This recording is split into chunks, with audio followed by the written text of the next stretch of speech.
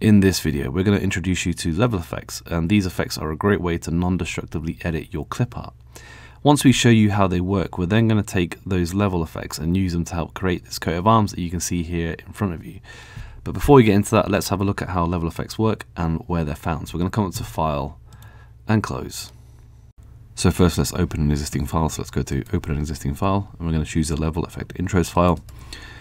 And let's hop over to the 3D view when the file loads. And you'll notice that at the top here we've got our layers, so we've got a clipping layer and a mirror mode layer, and we've got our levels at the top here, as well as over in the components tree here we've got our mirror mode and our clipping mode. Now in this case we're actually interested in the clipping mode first, so let's select that and highlight that, and that brings up our fish with our circle vector. Now to access the level clip effects, you can actually just right click on a level and you can choose clipping or mirror mode. And in this case we're going to look at clipping first. So if we just click on our fish and we move it around, so if we drag it around the workspace, you'll notice that nothing in particular happens until I drag it off the workspace a little bit, and you can see it gets clipped. But let's drag it back into the middle for the moment, and we're going to have a look at clipping this. So to do any sort of clipping we need a 2D vector first, so let's select our circle vector, we'll come up to our clipping, and then we're going to choose with right mouse click, clipping, hit apply. And now what you notice is if I move the fish around, first click off the circle vector, and if I move the fish around, you'll notice that it is now clipped it so that you can see the silhouette of the whole fish, but the only part of the fish is showing is the back end of it here, not the face, because it's effectively clipped it using that vector to clip away anything outside of that vector. So you can see here how it can create some really interesting effects, because if you only want certain parts of the fish, you can achieve this using the clipping methodology here. Now, if I move the circle, so let's move it over here for example, you notice the clipping doesn't take effect, and that's because you need to update the location of where the clipping is taking effect. So if I right mouse click now on clipping and choose clipping update, you'll notice it now knows that the circle has moved because I've clicked update, and now it has applied the clipping in its new location. It's also important to note that any toolpaths you create will only be applied to the part of the fish that has not been clipped. So in this case you can see the face and part of the body here. That would be the only part of the fish that would be toolpathed if you were to create toolpaths in this scenario, because the rest of the fish has been clipped. So even though you can see the silhouette here, this has all been clipped away, so this would not be viable for use for a toolpath. Now what would happen if I were to try and create a vector boundary around this fish in its current state? Well, let's have a look. So let's go over to the design tab, and we're going to choose this option down here to create a vector boundary around selected components. Let's click on that. Now, while it might not be the most obvious right now, let's go back into our components tree and let's turn off our fish so we can see what happened when I click that button. And you'll notice there's a vector, and it's only created it around the area in which the fish was clipped. And this is really useful because if you want to set up a profile toolpath, this kind of vector comes in really, really handy. So you can see how it's quite a powerful tool and handy tool to trace around your clipped vector, so you only get the section that you want to profile around. Now if we turn back on our fish, you can see how the vector goes around the fish as well. And another good thing to take into account here is that the software will know if you have a composition with several different levels in it. And if one of them happens to be a clipping level, when you choose all the components, and the software will take into account or consider what has been clipped on those levels and will give you the resulting vector. So that's really good, again, for creating a profile toolpath.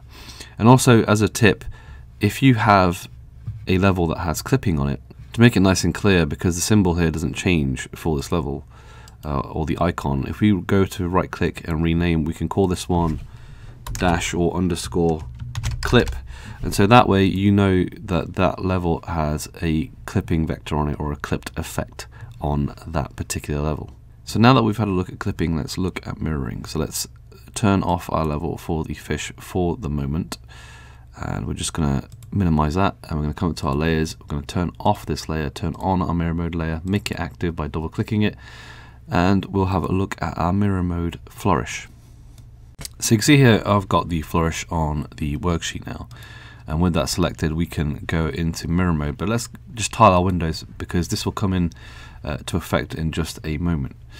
So with our flourish, what we can do is do several things with mirror mode. So if you go up to right mouse click, mirror mode, and we can choose left to right, right to left, top to bottom, bottom to top, top left quadrant, top right quadrant, bottom left quadrant, and bottom right quadrant. Now what the quadrants refer to are the quadrants here on the 2D view here, and it will mirror those. But let's go through these one by one. So let's go for mirror mode left to right. And notice what it's done is it's mirrored the composite model from left to right there. And so it's taken anything from this center line left and mirrored it to the right. Similarly, if we go over to mirror mode top to bottom, you'll notice it's taken everything from this center line here and mirrored it to the bottom. Now interestingly, you'll notice that the symbol or the icon for mirror mode changes depending on whether you go top to bottom or right to left. You'll notice it's got a horizontal line there to represent top to bottom, and it had a vertical line for right to left. So if I just go to left to right, for example, you'll see that the line has now changed there for it. Now if we look at something like mirroring the top left quadrant, what the software is doing is it's taken the top left quadrant and it's mirrored it to all the other quadrants. Similarly, if I look at doing it for the other modes, so if I go top right, and then we go for bottom left, and then we go for bottom right. And you notice the whole time, because I've got my model selected here, it's showing me the silhouette of the model, but giving me the actual new result of the composite model using mirror mode. So you can see the original model, and you can still see the mirror mode taking effect as well. Now, what if we do something like this? So if we do top left quadrant, and then we want to actually create a vector boundary around our composite model, what happens? So let's have a look. So let's click on create vector boundary around selected components. And you'll notice what it's done, if I just go back into components and turn off that component for the moment, is it's done it around the composite model that we've created using our mirror effects there. So you can see how powerful that really is.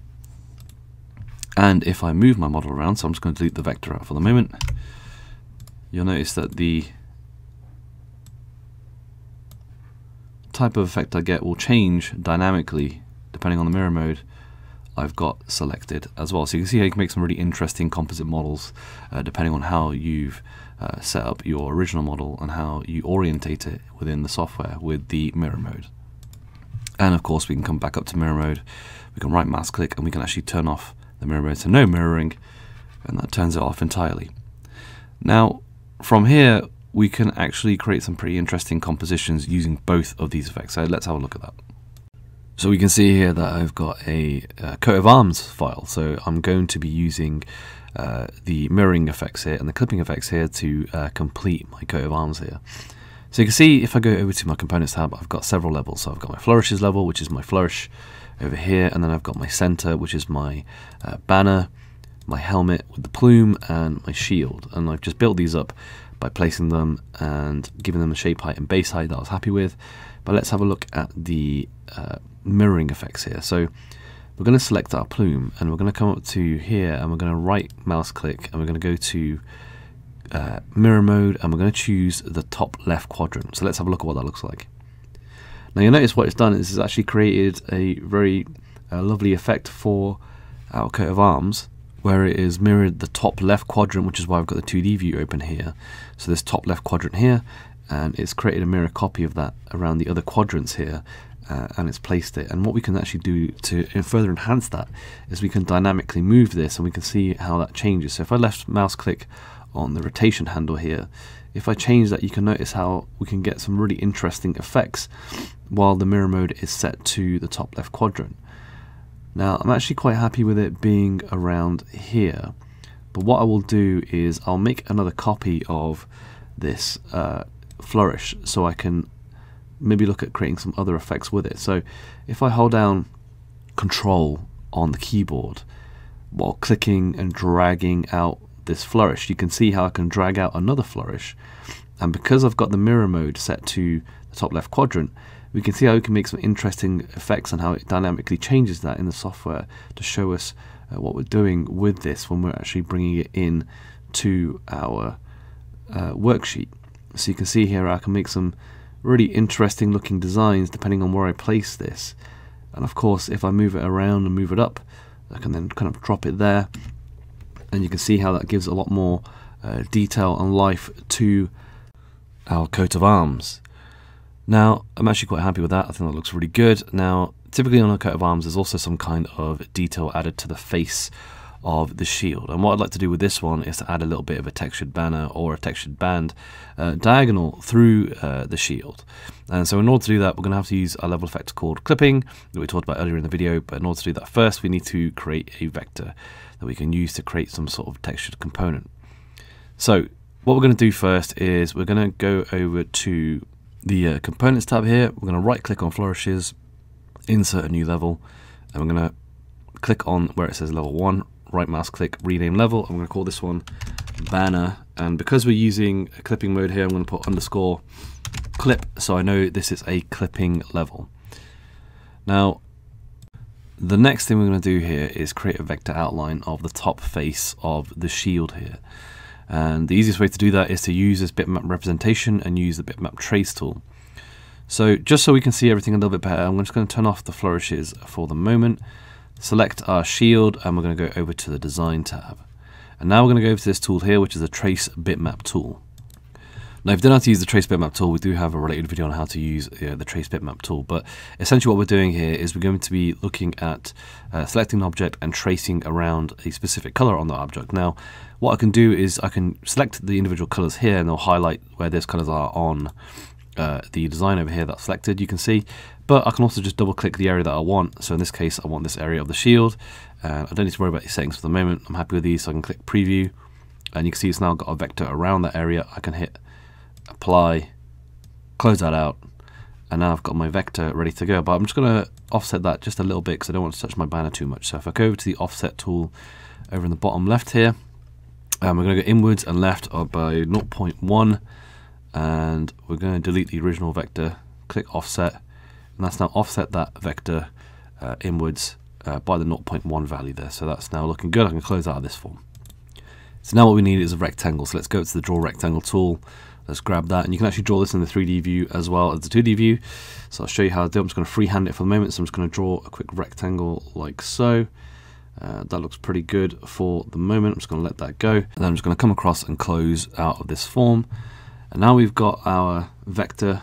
We can move it into place. Now we want to make it sure it's in the middle, so you can hit F9 on the keyboard, and that'll make sure it's in the center of our worksheet.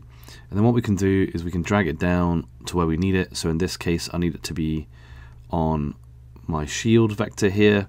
And then what I'm going to do is use the rotation handle here to drag this around and rotate it. So you can see, if you look, keep it on the top left here, you can see the edge of the rectangle. I'm trying to keep it in line with the edge of the shield, the top edge of that shield there. That looks about right, because what I want to do is have the center point, or the top left point of the shield vector here, so you can see it in the 2D view as well. I want it to be kind of central to the middle of this rectangle, and it looks about right there. So what I'm now going to do is hold shift, and you can use either the 2D view or the 3D view to select your vectors. So let's select the vector for our shield, and then we can left mouse click while holding shift to select the vector for the rectangle. I'm going to use this tool here called overlap. Now this will keep the overlap of the selected vector. So let's click on that and let's see what happens. And you notice it's kept the overlap because there was an overlapping section between the shield vector and the banner or the rectangle vector here. And now we've got the overlapping section trimmed away or left from the trim, and so we can now use that to use with a clipping effect. So now what we're going to do is go back over to our clip art tab, because what we're going to do now is we're going to have a look at adding in some clip art to use as a texture for this section with our clipping effect. So while we're in the decorative part of the clip art tab, let's scroll down, and there is a texture here called linen fold. Now if I double mouse click that, it brings it to the center of the software, and with that selected, I'm just going to use my arrow keys to bring that down so that the rectangle that we were just made, or the shape that we just made on top of the shield, has this item in it completely encompassing it, so so that this is well and truly embedded within that rectangle. And I'm going to size this down just a little bit as well. So what we'll do is we'll use the transform handles over here. I'm just going to left mouse click and size that down just a little bit. That seems about right. Okay, so let's go back over to our components tab now, and what we're going to do is we're going to turn off the center level so we can see just our rectangle here and we're going to take a look at how we're going to use this with our clipping.